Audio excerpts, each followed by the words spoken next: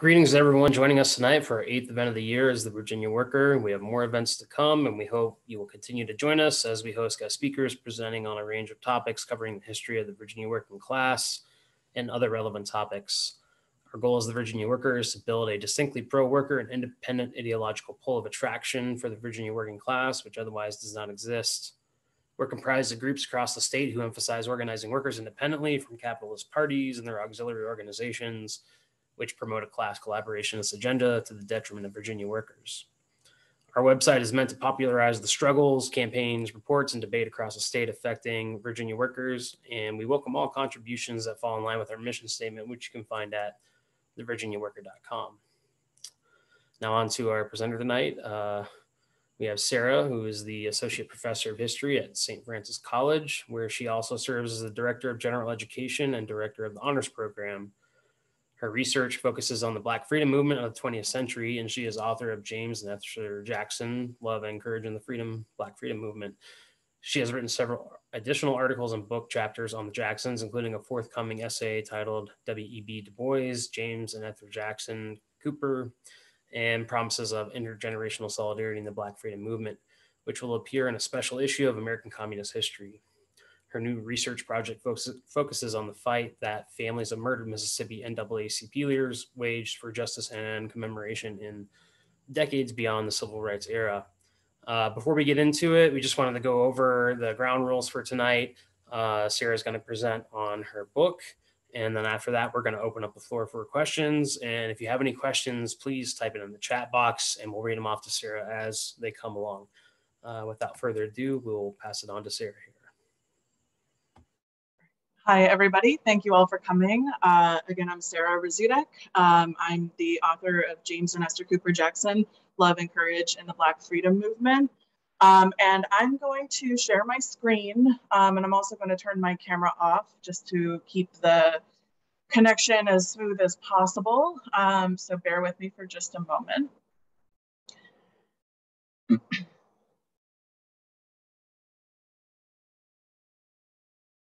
Okay. Can everybody see my screen? Yep. Awesome. All right. So the topic I wanted to focus on today was the Virginia origins of James Jackson's activism in particular. I can speak to his wife's Virginia origins as well. She grew up in Arlington, but I wanted to really zero in on the story of how James Edward Jackson Jr. Grew up in Richmond and became a radical activist, a communist, and an advocate for Black freedom in the 20th century.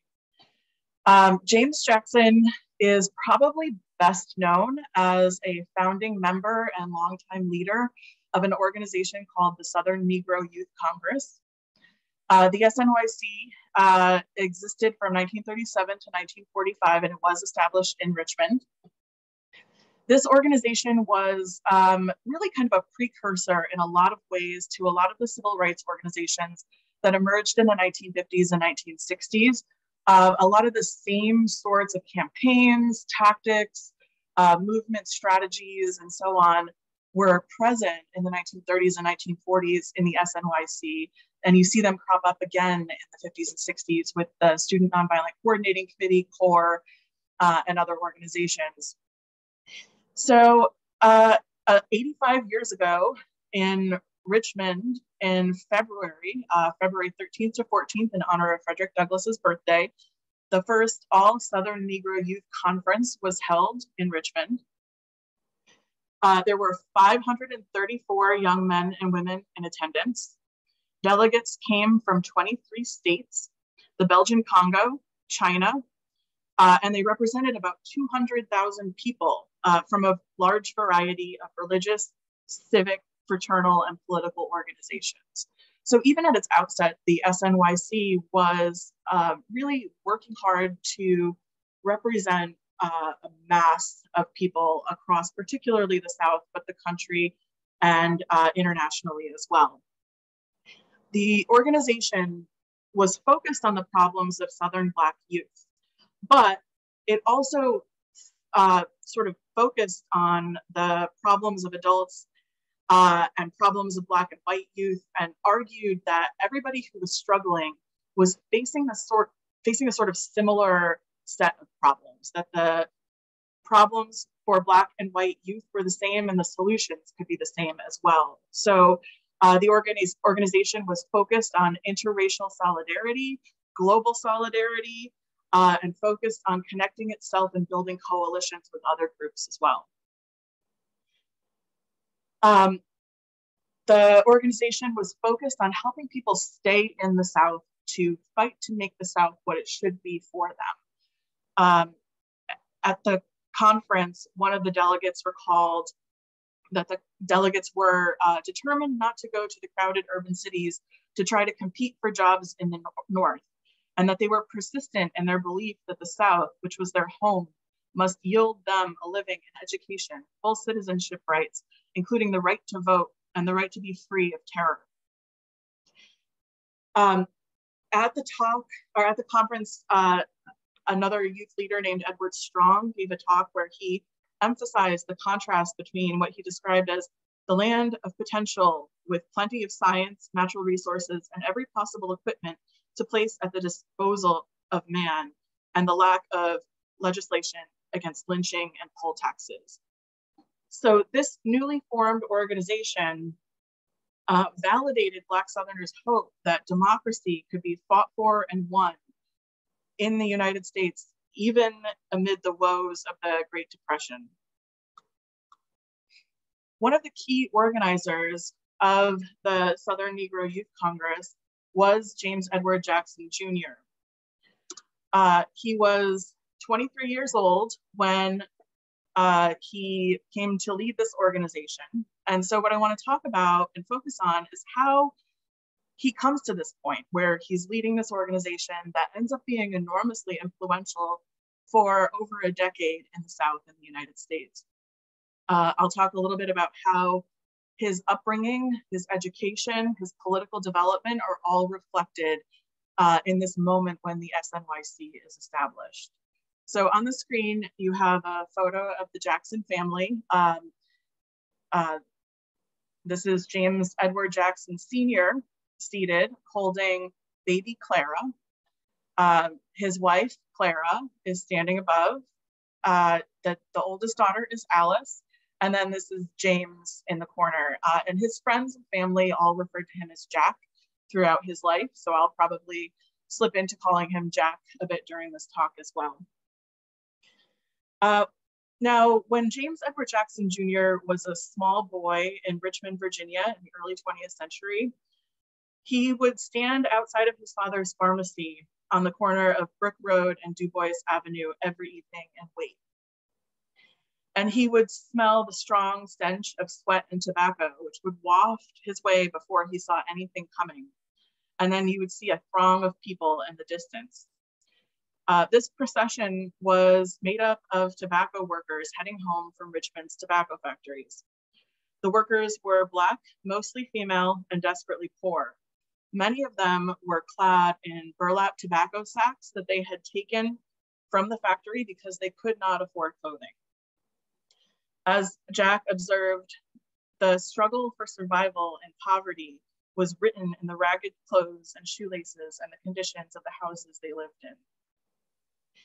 The women were exhausted, often ill, and trapped in dire poverty. And even though their circumstances were difficult, the women would sing and shout with joy as they headed north toward their homes. Jack said good evening to each woman as she walked past the pharmacy, and he would stand outside until the last worker passed. Jack's lifelong activism for Black freedom, his eventual membership and leadership in the Communist Party, and the development of his political outlook were rooted in this memory. As a young boy, growing up in segregated Richmond, it was not difficult to develop an understanding of how race and class provided or denied opportunities for people. Jack excelled in school. His classmates and neighbors were the desperately poor children of tobacco workers. He noticed that many of the poor students who had some academic success faced difficulties as they grew older.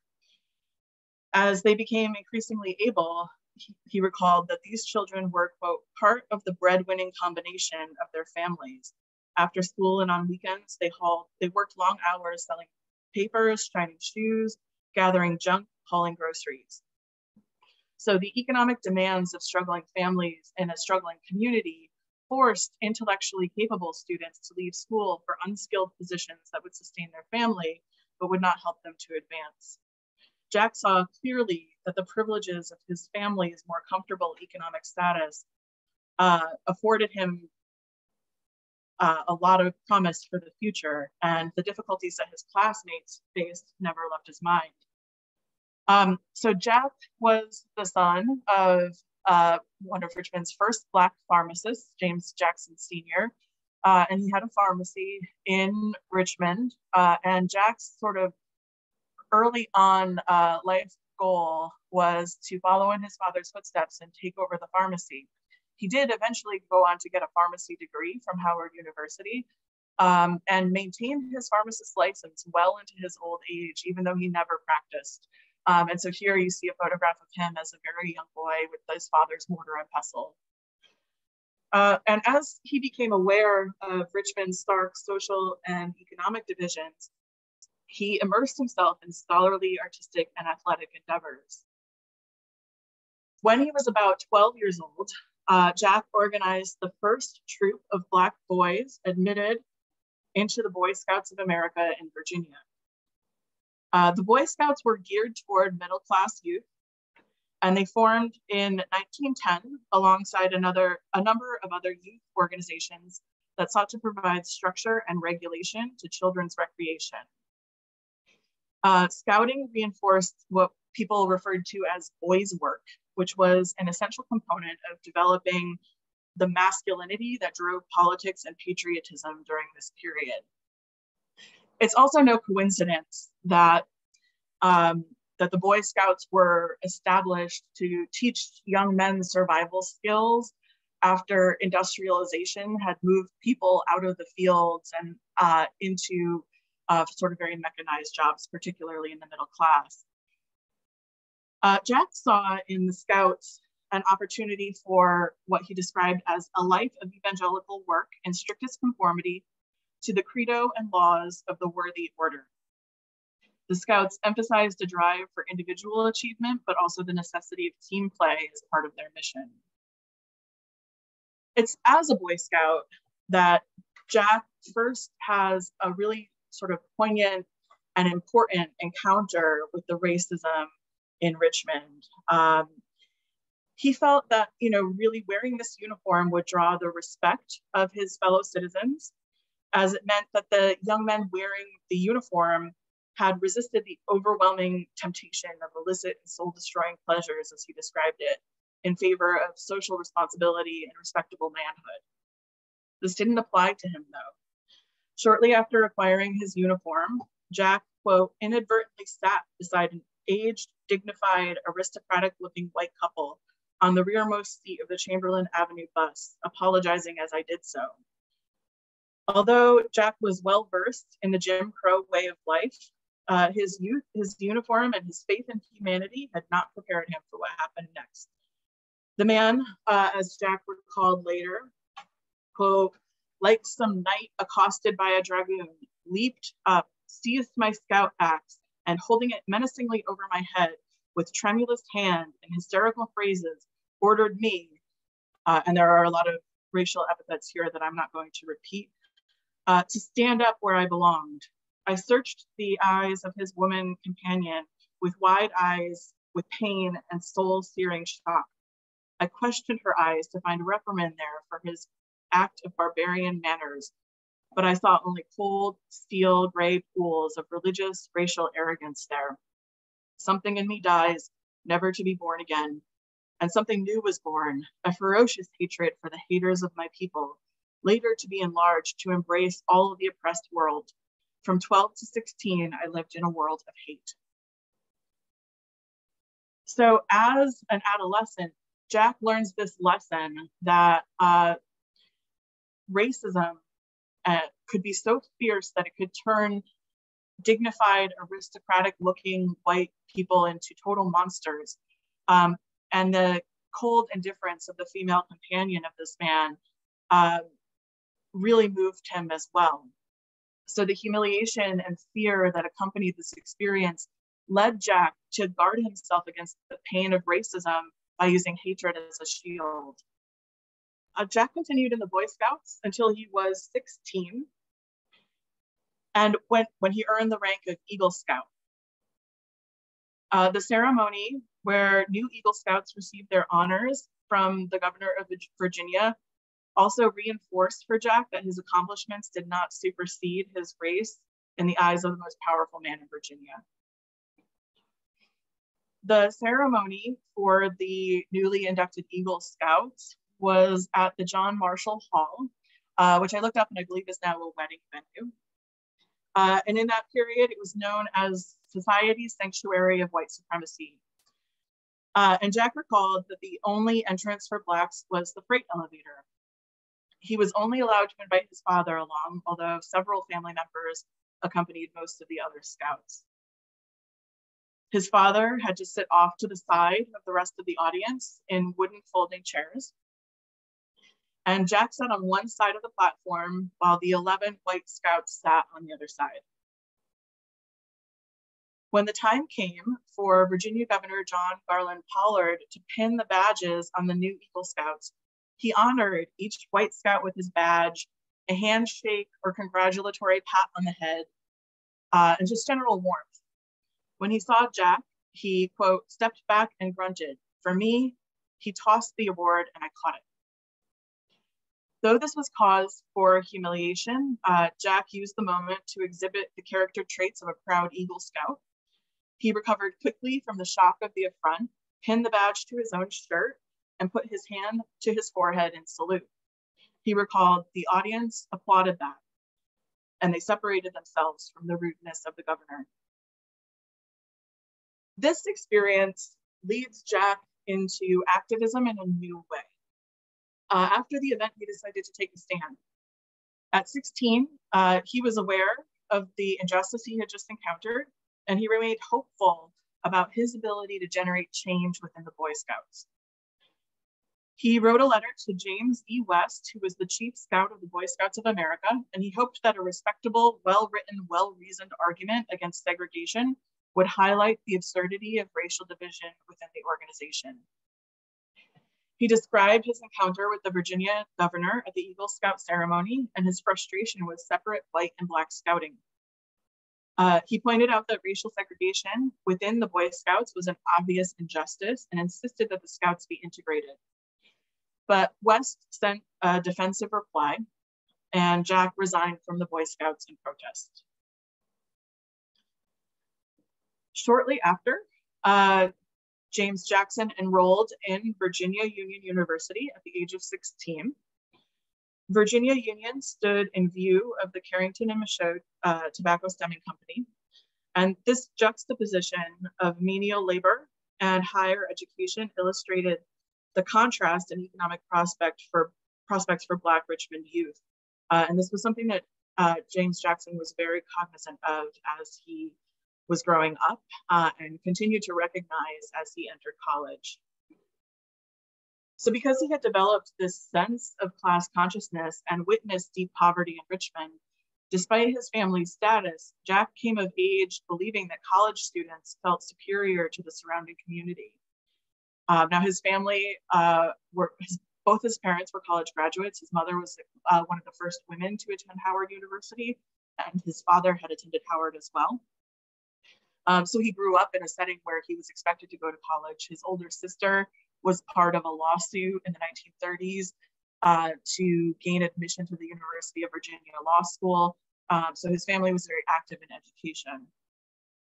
He understood, though, that the cost of higher education, particularly in the context of the Great Depression, made it a prohibitive luxury, and that many of his high school classmates, no matter how gifted, could barely entertain the notion of college, let alone make it a reality.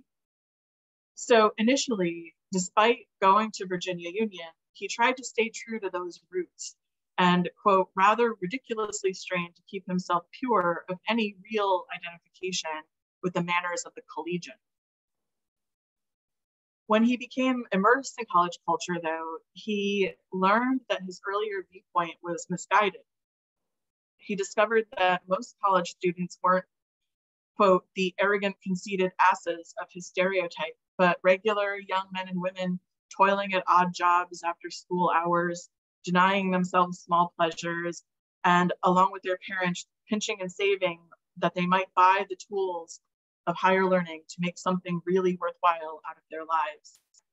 This realization was crucial in the development of Jack's politics. Growing up surrounded by poverty and racism gave him empathy and insight into the daily struggles of the working class, and his education became the foundation for efforts on their behalf. Jack earned average marks in college, but his reputation as a charismatic campus leader started early in his college career when he became the president of his freshman class.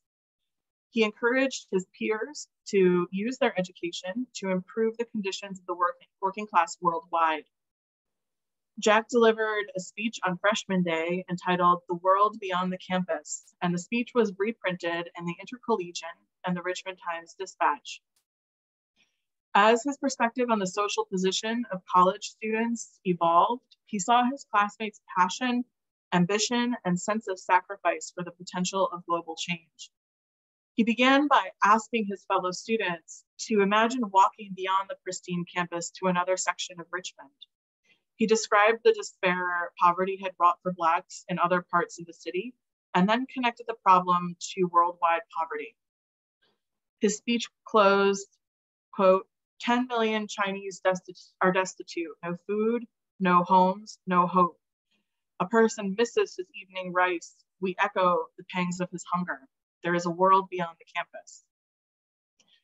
He described how the adversity caused by Richmond's racial and economic divisions was not unique to the city, state, or the South.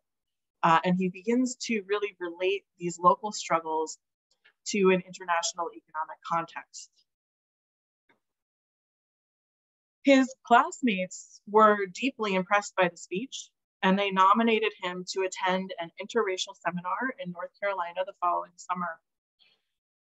This was a YMCA conference at Kings Mountain, and at that conference, Jack met the first white people who did not treat him as though he was inferior. The seminar deepened his belief that productive change in the conditions in the South should include all members of society, and that people of all races working together to improve the social, economic, and political climate could make a really important impact. So this is a really transformative moment from when he had been on the bus with that white couple, where he really internalized a lot of hatred. In this moment, on meeting these other really motivated and passionate young people of all races, he starts to see a real promise in interracial working class solidarity. He also met a communist, a young white communist at this seminar. And after conversations with him, he devoted the summer of 1931 to the study of Marxism and joined the Communist Party. So these experiences in his early life point to a young man who had been searching for a way to reconcile his privilege as a member of the middle class with the ways that he experienced racism and oppression, and then translate his experiences into useful actions. For Jack, the Communist Party offered a path away from the hatred he had harbored for whites, as he saw the organization as a vehicle for productive change for impoverished and struggling people around the globe. And so this moment really introduces for him a new way of thinking about the connections of race and class struggles, the links between local, statewide, national, and international. And all of this leads him to become one of the founding members and organizers of the Southern Negro Youth Congress. So as I mentioned at the beginning of the talk, the SNYC was established in Richmond in 1937. Initially, it was kind of rooted in a 1936 conference of the National Negro Congress, which was another organization around this time But the organizers of the SNYC wanted to really focus particularly on the problems of Black youth in the South. And one of the SNYC's first activities after it was established in Richmond in February of 1937 was aiding in the unionization of over 5,000 Black female tobacco stemmers in Richmond. And this is the very same group that Jack had greeted nightly as a child. So Jack really brings to the SNYC all of his upbringing, all of his experiences, all of his insight into the world around him, and starts at this local level in Richmond to help people that he had, seen walk by his father's pharmacy every single night as he was growing up. And so he advocated that the group work with the Congress of Industrial Organizations to organize Richmond's tobacco workers into a union. The deplorable conditions of Richmond's tobacco workers were rooted in a long history of racial and economic oppression. By the early 20th century, Black women in Virginia monopolized the stemming of tobacco. Tobacco rehandlers were 98% Black, and these workers were unable to advance to skilled labor positions because of segregation within the tobacco industry. So certain jobs were available for white workers, certain jobs were available for Black workers, and most often the skilled positions were reserved for white workers. So Black workers were constantly stuck in very low-level positions with no opportunity for advancement. So to stem tobacco, a worker would fold the leaf in half and remove the stem. Efficient technology for this process had not yet been developed. And the Black female workers in this occupation were paid based on the weight of the stems that they had removed from the leaves. So on average, tobacco stemmers earned a meager $5 per week. And that's about $105 in today's terms. So that's not nearly enough to make ends meet. Management, of course, cared more about tobacco profits than the welfare of the workers. Factories seldom contained adequate dressing rooms or toilets, and factory windows were kept closed to retain the moisture in the leaves, making the rooms extremely warm for the workers who, as I mentioned before, often had no choice but to wear clothes made from discarded burlap tobacco sacks. So they're wearing clothes that are heavy and uncomfortable and not very breathable. And without ventilation, the air was not breathable. And so workers had to cover their faces with handkerchiefs to avoid inhaling dust. And the humidity was unbearable, but the cruelty of the bosses only made the working conditions worse. The bosses were particularly hard on Black women workers, who comprised the majority of the lowest paying and most grueling positions. As the historian Robert Korstad writes of tobacco strikes several years later in Winston-Salem, North Carolina, Black women were subjected to poor treatment on the basis of both race and gender. Foremen, quote, had virtually no constraints when it came to Black women. They failed to allow regular breaks for the women, even if they were pregnant or menstruating, and regularly implemented speed ups to increase production. As one export leaf tobacco company worker known as Mama Harris put it, quote, "It took me just one day to find out that preachers don't know nothing about health. They ain't worked in no tobacco factory." The factories also employed, as you can see, children and elderly people as stemmers as well, and men could occasionally get slightly more skilled positions. So many of the children who left school at an early age to provide their families with additional income by working in the tobacco industry were the offspring of adult tobacco workers. Jack observed that the number of children who had remained in Richmond's Black schools was, quote, reduced by the man's deep pocket. For these children, returning to school after they found a means of income in the tobacco industry was neither a priority nor an option. So in 1912, the Tobacco Workers International Union of the American Federation of Labor had offered membership that would lead to improved wages and conditions. And by 1920, about 35,000 or 3,500 workers had enrolled. Membership meant little, though, to the workers, and conditions did not improve. By 1925, the Tobacco Workers International Union retained only 100 members in Richmond. So in these terrible conditions, people were going to work every day. And then on April 16th, 1937, there was a spontaneous walkout of unorganized workers at the Carrington and Michaud plant. And this began in response to a work speed up without a corresponding raise. The strikers petitioned the Richmond community for assistance in organizing and collective bargaining. And for 24 hours, their plea went unanswered.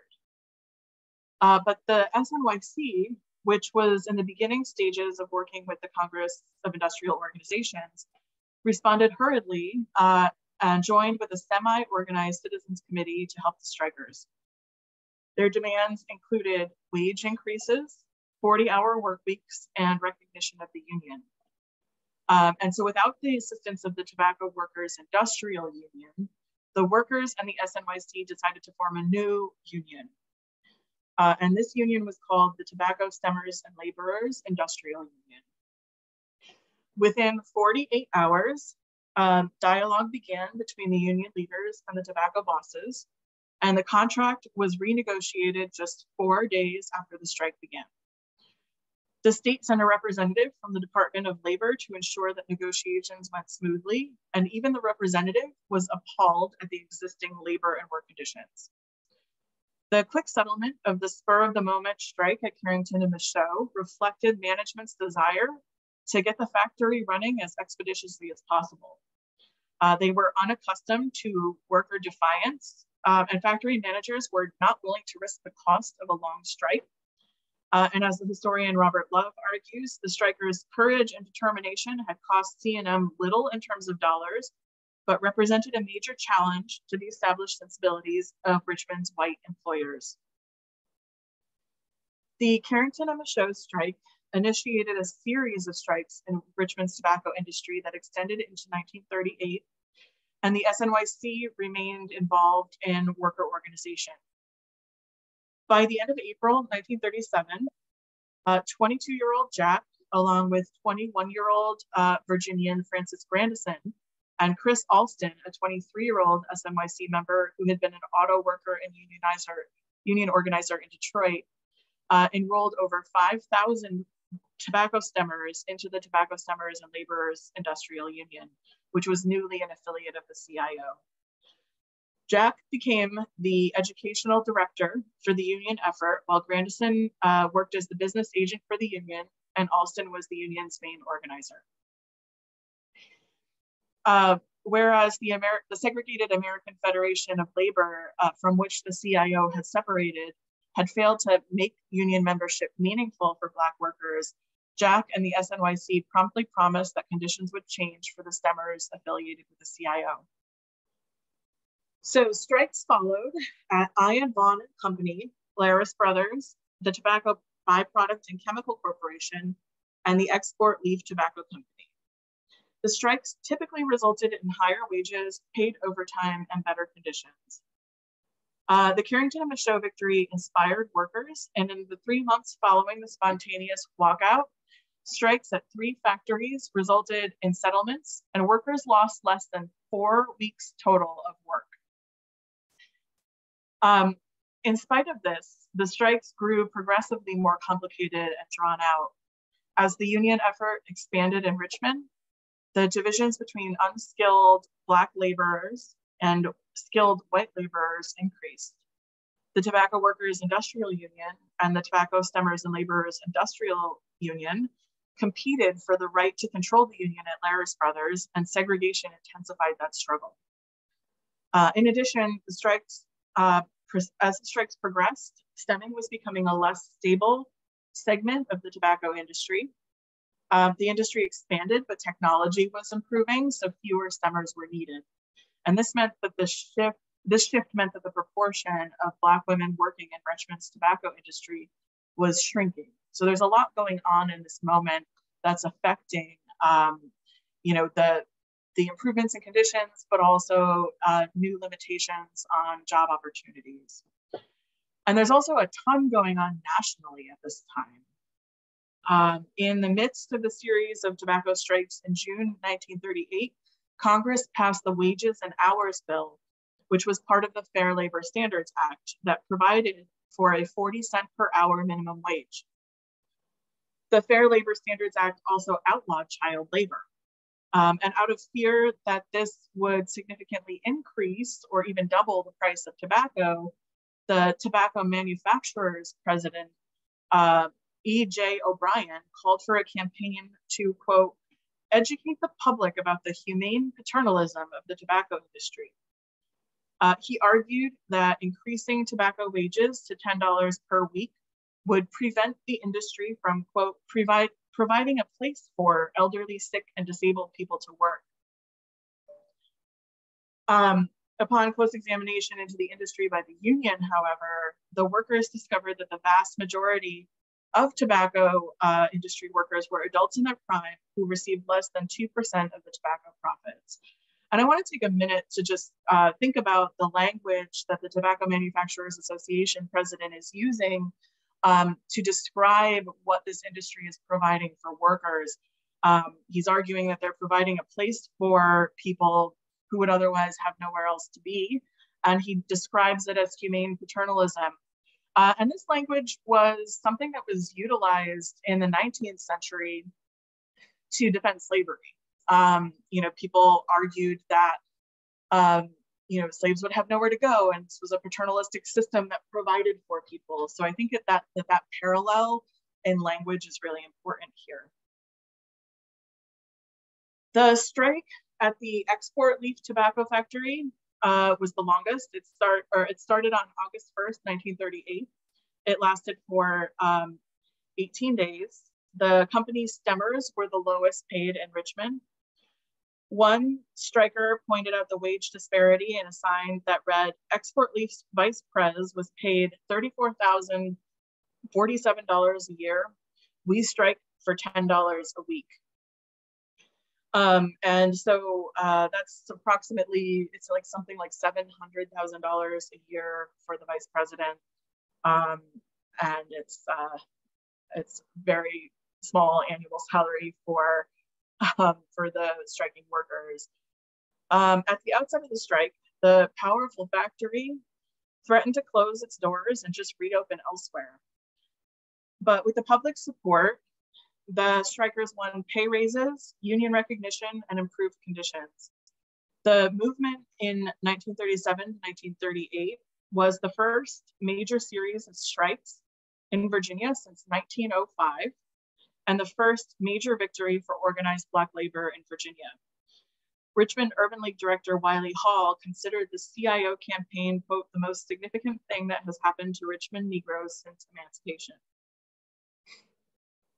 One of the other unique features of this series of strikes that really reflects not just the sort of power of organized labor in Richmond at this moment, but also the way Jack's sort of political coming of age informed his own activism was in just an increase in working class solidarity across industries in Richmond. In the export leaf strike, 200 members of the predominantly white, female, amalgamated clothing workers joined the Black tobacco workers on the picket line and pledged $50 to help the strikers. In addition, the Newspaper Guild, the American Federation of Teachers, and the International Ladies Garment Workers Union offered their assistance to Richmond's striking tobacco workers. Jack explained, quote, the Black workers were the pace setters in the struggle. They had nothing to lose, everything to gain, and very little to defend, and this was the base of their militancy. Jack recognized that the distinct racial separation and gender division of labor were deliberate. He noted that, quote, it was not accidental on the part of the bosses to utilize the racial factor against the unification of the working classes. In addition the addition of the amalgamated clothing workers to the export leave factory picket line illustrated to Jack the extent of labor exploitation and solidified his belief that unity among all workers across race and gender lines could lead to dramatic changes. So by the time the tobacco strikes ended, they had helped the Southern Negro Youth Congress establish itself as an influential force across the South. The success of the strikes was a victory for this sort of moment for communist activists who were working through organizations that weren't restricted to particular political affiliations. This is known as sort of the Popular Front movement in the 1930s. And activists like Jack earned the respect of the workers that they represented. In the 1940s, Raleigh-Durham's tobacco industry followed Richmond with a series of strikes that merged labor concerns and civil rights. And the SNYC's earlier campaign in Richmond had led the way. There were occasional upticks in divisions between the city's middle and working class Blacks. But the victory was tremendous, not just for Richmond's tobacco workers and working class people across the city, but also for the SNYC as it was establishing itself as a force. And for Jack, of course, the events in Richmond were the culmination of his upbringing, education, and young adulthood in that city. So I'm gonna stop here, but I'm also happy to talk about Esther Cooper Jackson, who you can see an adorable little toddler picture here. And I can also talk about the sort of extent of their activism beyond Virginia as they moved the SNYC to Birmingham, Alabama, as Jack became more involved in the Communist Party leadership and the family moved to Detroit and then New York. And happy to also talk about Esther Cooper Jackson's role in establishing and managing Freedom Ways magazine. So I'll stop my screen share here and we can open for questions. Thank you.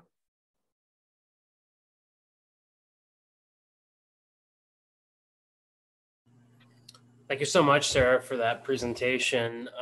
Again, for the folks in the chat or in the event here, if you have any questions, please submit them in the chat box and I will read them as they come along to Sarah. So maybe we'll give folks a minute to formulate their questions.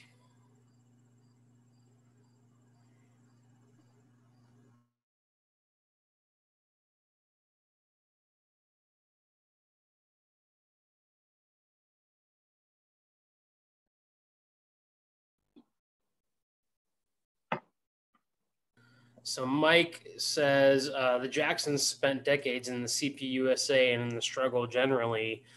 What contributed to their decision and ability to stay involved in radical politics for so long? Sorry, you cut out a little bit there. Can you repeat the question? Sure, yeah. The Jacksons spent decades in the CPUSA and in the struggle generally. What contributed to their decision and ability to stay involved in radical politics for so long? So I think that one of the things was these early formative experiences. For Esther, she grew up in a similar sort of household, very middle class. She had a lot of opportunities afforded to her in a time when a lot of people didn't have opportunities. She attended Oberlin College and went on to get a master's degree at Fisk University in sociology. And her study there was about domestic workers. And so she interviewed a lot of domestic workers and talked about their experiences in relation to trade unionism. And in that time, she also worked at a settlement house in Nashville. And she recalled that that was the first time she saw real poverty. And so she had that same sort of moment where she recognized the privilege of her upbringing and the opportunities that she had and decided to use her voice for this type of activism. So she attended the 1939 Southern Negro Youth Congress conference, and that's where she met Jack for the first time. She was already a communist by that point, And she basically faced this choice where she could go on to earn a PhD in Chicago in sociology and work with some really prominent scholars, or she could stay in Birmingham and just be part of the struggle. And that was the choice that she made. She chose to stay in Birmingham. She chose to be an activist. And then ultimately her love story was a factor in that as well. And so Jack was, he becomes part of the leadership of the Communist Party in various roles, starting around 1946-47. And she was very supportive of that. She continued to take roles as they aged out of the Southern Negro Youth Congress. She played roles in the NAACP and the Civil Rights Congress when they were living in Michigan. And just remained part of sort of leftist Black circles as they moved to New York. And Jack, of course, was one of the communist leaders who was indicted in 1951 in the second round of Smith Act indictments. So the sort of second stringers. And he was one of the people who went underground in response to his indictment. So he was underground for almost 5 years. He actually emerged from the underground and walked into the police station in New York and said, "I believe you're looking for me." Then stood trial, was convicted. And then in between his, the time he was convicted and when he was supposed to start his sentence, the Supreme Court heard the Yates versus United States case, which basically said that you can't, like that conspiracy to advocate the violent overthrow, it wasn't really a thing you could like convict people on, hold people to. So while he was underground, he actually writes under a pseudonym for Political Affairs, which is the Communist Party's main journal at the time. And he wrote under the pseudonym Charles P. Mann, and would sign things CP Mann, which is another little reflection of his humor. But one of the things that he does in these writings in the 1950s when he's underground is he starts talking about how the party should respond to the emerging civil rights movement. And so he has this sort of protection of the pseudonym to be a little critical and to come at this with a lens where he can shape party discourse in a new way by encouraging the party to kind of go back to the popular front years and do what they were doing in the 30s, where they're not seeking to take over other organizations, but like listening to activists from all angles and working together. And he starts to advocate for that in the 50s while he's underground. And when he emerged, he was part of the 1959, the sort of revision of the communist policy on what they called the Negro question at the time, which was the first time they had really revised their position since the 1928 Black Belt thesis, which basically said to treat like Blacks in the South as a nation within a nation. So he is able to kind of retain his commitment to communism because he sort of sees himself as a person who's able to influence it. He's able to kind of push policy and shape the organization from within. And he's you know, as a personality trait as well. I mean, he was kind of just a stubborn person. You know, he stuck with things and believed in them and didn't waver. Esther Jackson changed a little bit over the course of her life. In 1956, she actually stepped back from the party. She remained committed to the ideals, but no longer wanted to be a part of the party itself. And part of it was the ordeal of having her husband gone for 5 years, being followed and threatened and harassed by the FBI, and the sort of trauma of that experience, even though she had a lot of support from the party itself. But then she was also really put off by the revelation of Stalin's crimes with Khrushchev's release of that information in 1956. But she remains committed to the same sort of idea that coalitions of organizations with different ideas should work together to create positive change. And their relationship and their ability to support one another, even when they did have political differences, really reflected that sort of solidarity that they tried to bring with them when they went into other settings. I don't know if that answers the question. That's sort of how it's. No, I think that was a great summary there. I would, to sort of piggyback off of that, I was curious, like, what was there any sort of influence by like Garveyism, Black nationalism, or Pan-Africanism within that? Yeah, I mean, you know, they're both growing up in, you know, in that era when Garveyism was popular. James Jackson's father would host these, you know, gatherings of Black men in the community to talk about issues and debate and discuss what was going on. And they were very influenced by Du Bois and kind of stuck to his ideas. And so, you know, they would debate whether Du Bois or Booker T. Washington, for example, had the right idea. And they would have back and forths about all of these things, but they really, you know, I think the Garveyism, while it was influential and sort of in the atmosphere, was not really a part of their approach to politics.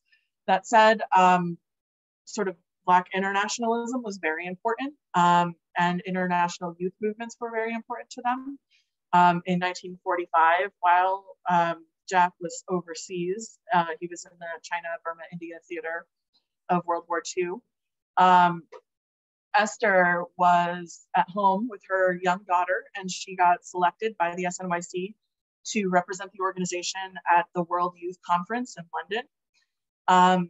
And you know, she debated for a minute whether she was going to go, and had a little bit of a back and forth like argument in letters that took, you know, 2 weeks to get to where they were going. But they had this back and forth, like he wanted to be there when she traveled the world for the first time, but she wanted to go to this opportunity. So she went to the World Youth Conference in London and met activists from all over the world. And she also took the opportunity while she was there to, number one, go to Stalingrad to help rebuild after the war, but then also met Du Bois in London. And he was there working on Pan-African issues at the time. And then they developed a rapport when he came back and he spoke to the Southern Negro Youth Congress in 1946 in one of his last big public addresses. And, you know, really drove home the idea that the struggles that Black youth in the South were facing, and Black working class youth in the South were facing, they were very similar to what people in the decolonizing world were facing. And so there's a lot of solidarity on that front that comes through. In the 1960s, when Black nationalism sort of has another surge and the Panthers emerge, Malcolm X emerges, there's some debate because the Panthers in particular are, you know, they're somewhat inspired by various aspects of communist ideology, Mao's Little Red Book and things like that. But there's not a lot of sort of cross-pollination at that moment with the party because the party is a little bit more insular, a little bit shrunken at that time. Was there any response from like the Bird Machine to the Southern Negro Youth Conference and their demands on like anti-lynching laws and the poll tax and things like that? Yeah, I mean, they faced a lot of pushback, particularly locally in Birmingham. I think that was where they faced a lot of their most uphill battles. But they, I would say that they were kind of, you know, they're young and they're like really resilient and really committed and really forceful in their ideas, you know, at the time. And so a lot of it is just like, oh, this is nonsense. We're just going to keep doing what we're doing and keep pushing forward. And they do see a lot of success in that. And I think that's one of the sort of features of youth activism, is that ability to let things kind of roll off your back and keep moving. I'd say the biggest struggle that they face is really after the war with the surge in anti-communism. The organization itself was never formally affiliated with the party or any political party. But because there were communist members, you know, they end up on the Attorney General's list of subversive organizations, and they run into huge amount of trouble with the Birmingham police. Particularly, this is like one of the places where Bull Connor practices for what he's going to become famous for later, which is he's, of course, the police commissioner who ordered fire hoses and police dogs at civil rights activists in 1963. He's really the bane of the existence of the SNYC in the late 1940s, and is one of the main reasons that the organization eventually is forced to shut down.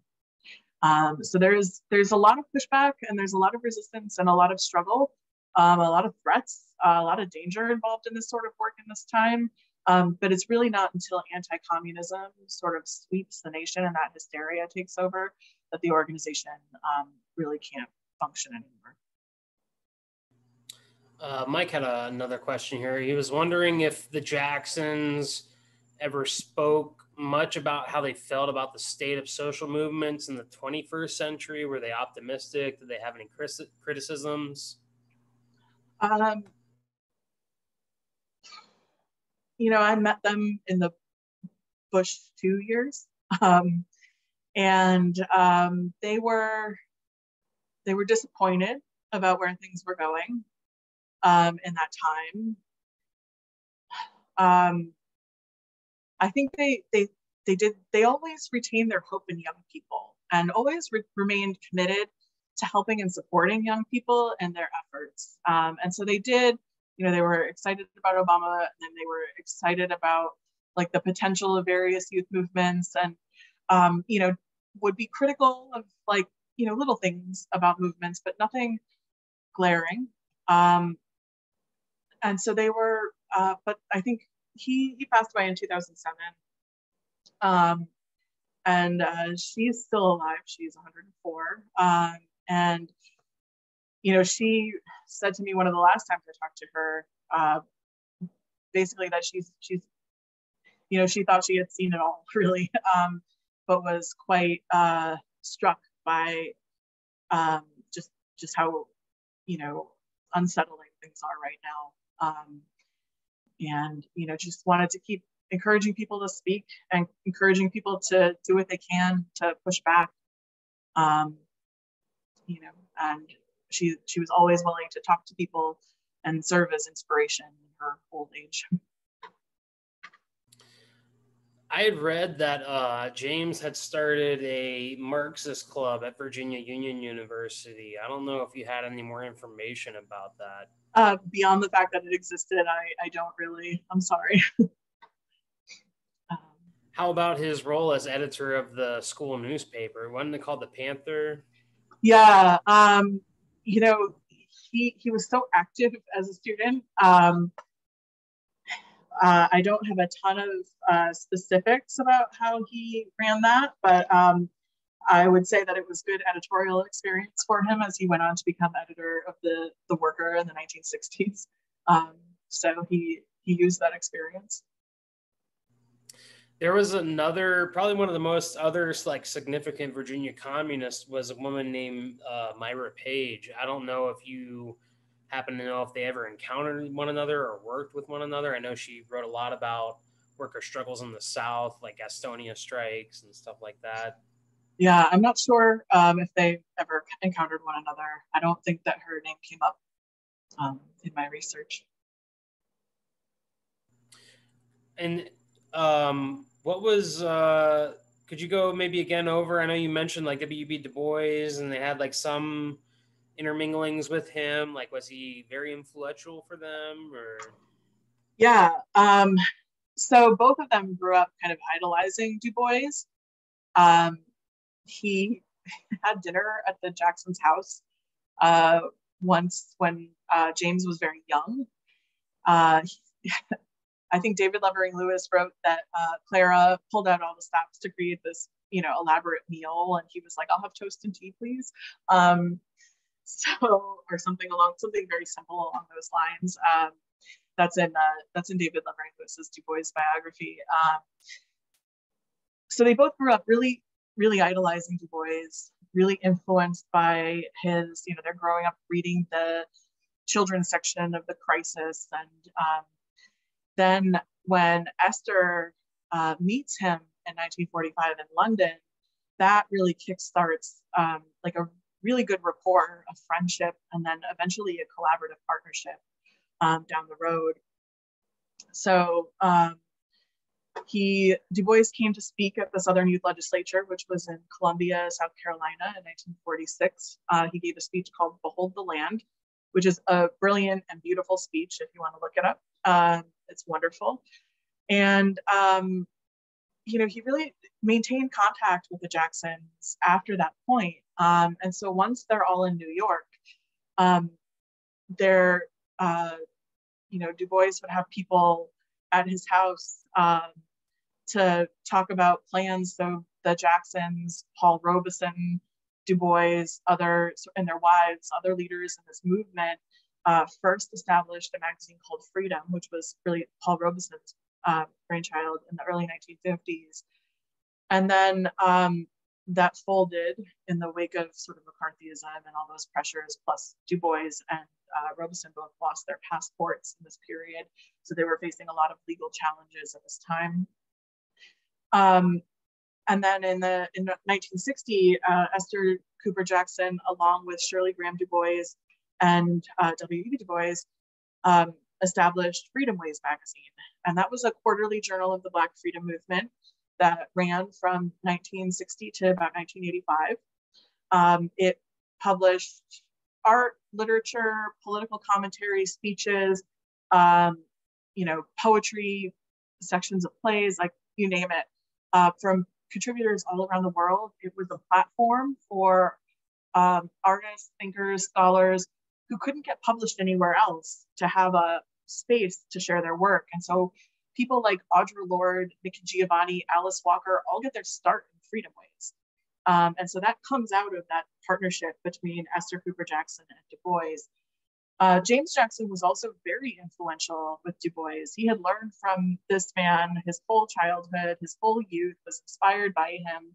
And he becomes a part of this group of people who are having conversations with Du Bois about the benefits of communism. And so he's one of the people who really convinced Du Bois that his ideals were in line with what the Communist Party was doing. And so Du Bois joins the Communist Party at the very end of his life. And he actually sent the telegram announcing his membership to the Communist Party via the Jacksons. And so they were the people who were sort of responsible for spreading that news. So yeah, that partnership and that sort of relationship is really important for a lot of their lives.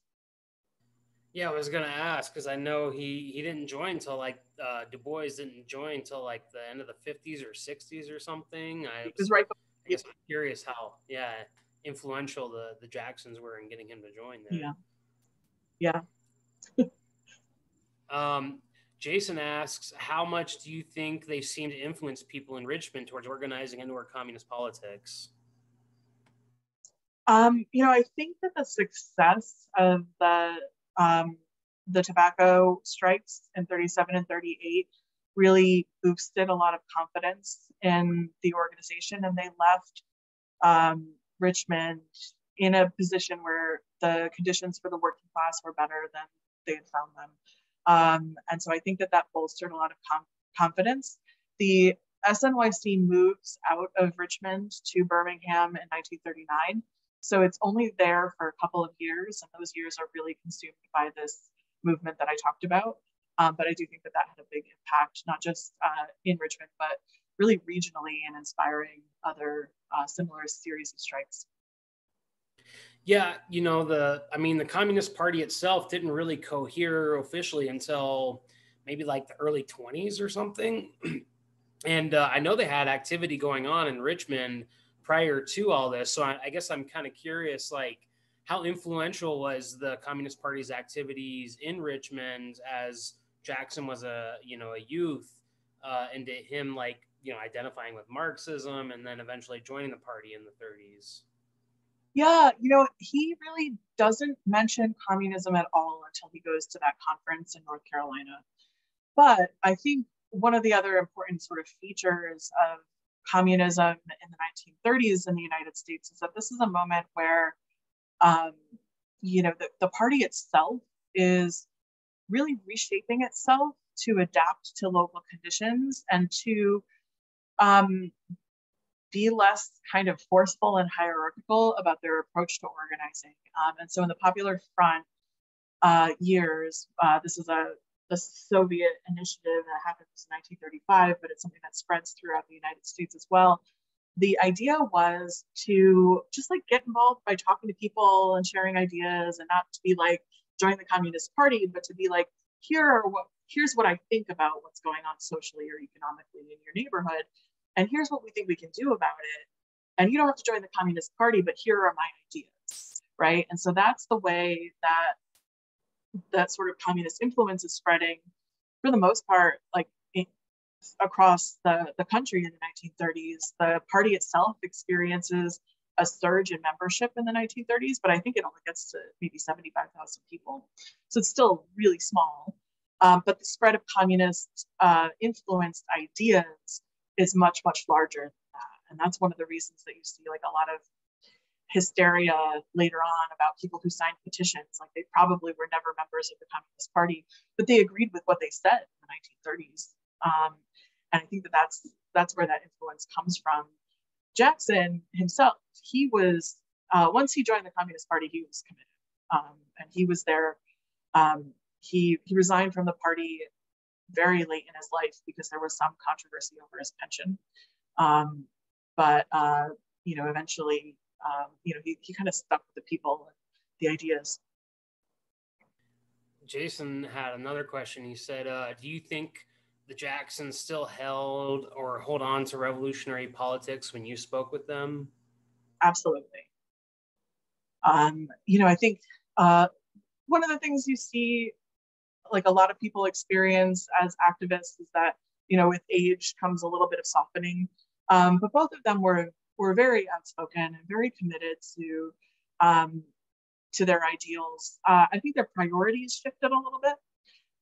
So later in life, both of them are very much involved in commemorative struggles, right? So like Esther Jackson was part of the group that really fought for the landmarking of Du Bois's birthplace in Great Barrington, and fought to really preserve the legacy of these voices from the 30s, 40s, 50s, 60s.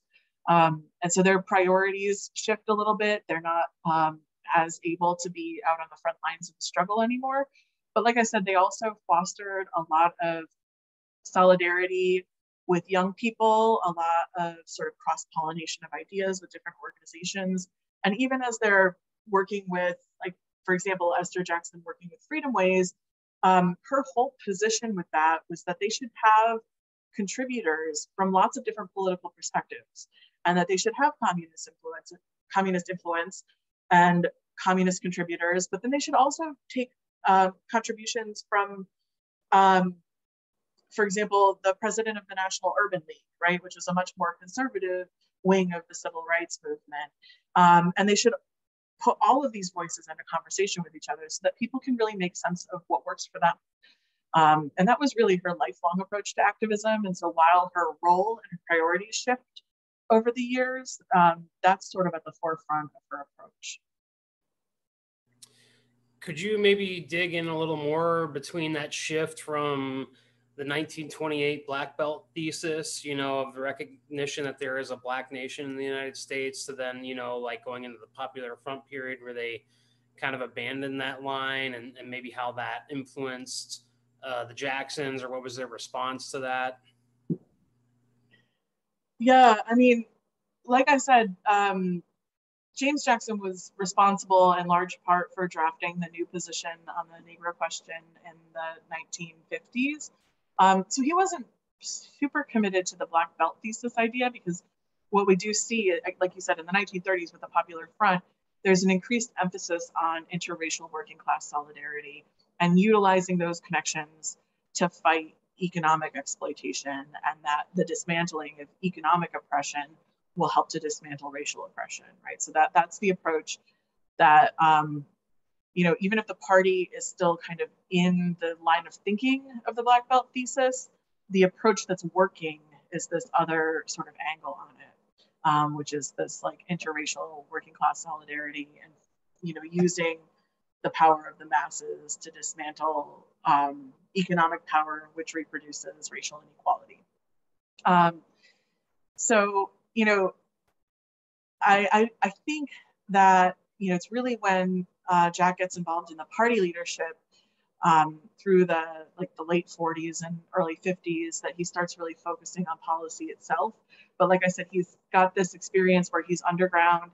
He's got this little bit of distance from things, and he's writing as a person who is, you know, sort of able to be critical of party policy and to think through, you know, what he wants out of the party, and then reformulate its approach for the 1960s. And I think what he's able to do in that moment is really, like, again, he takes over as editor of The Worker in the 1960s.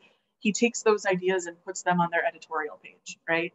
And he promotes stories that reflect not just like civil rights, but like that same sort of sense of solidarity for the 1960s.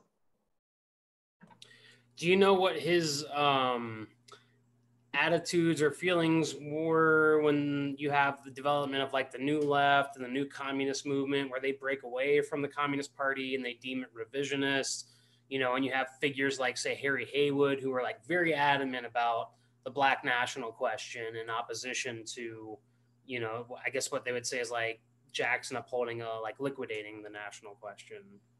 Yeah, there's a lot of factionalism.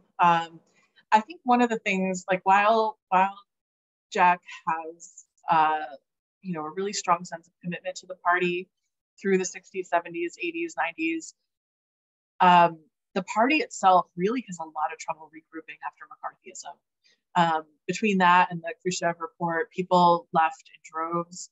The membership really dwindled. And Jack is kind of trying to think of a rebuilding strategy. And one of the things he sees is this opportunity with civil rights. But they're unable to really, like, these factional debates, they're unable to tap into the things that are going on that would have really benefited the party, like drawing on Black nationalism, drawing on New Left ideas that are pulling themselves from communist influence.